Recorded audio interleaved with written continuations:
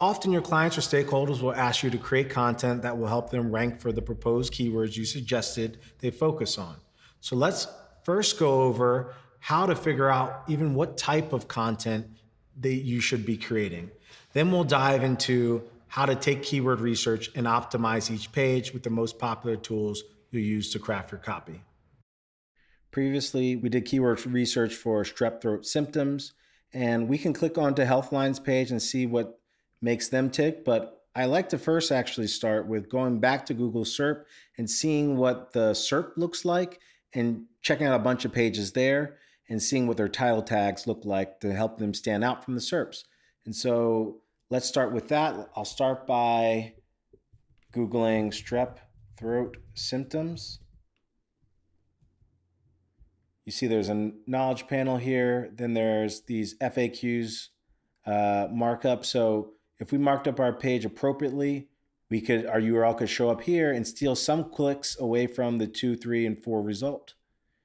Now you can see the title tags and the meta descriptions. You even see these little anchors that each of these pages have.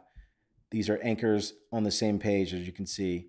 And they all get shown in the SERPs here, and that's great. So keep that in mind when creating our page. Maybe we want to have anchors down the page.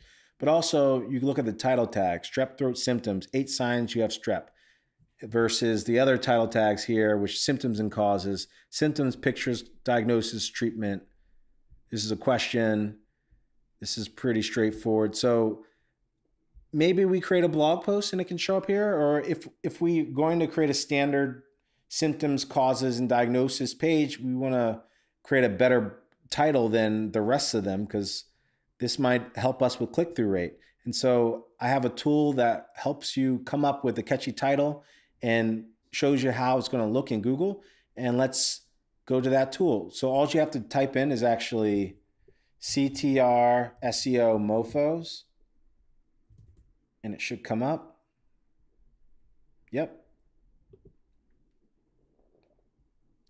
And this will emulate what your title will look like on Google so you can see if it's appropriate.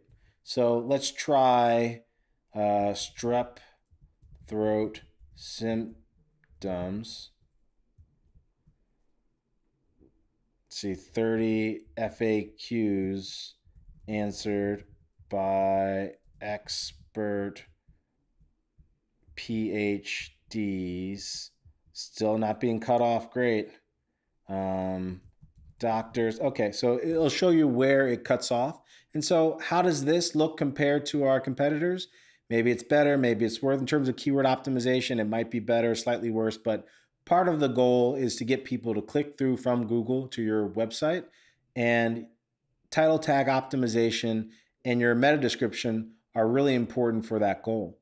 And so that's the next step of the content audit, trying to figure out what kind of content to create and what kind of title tags you should include for that content so you stand out.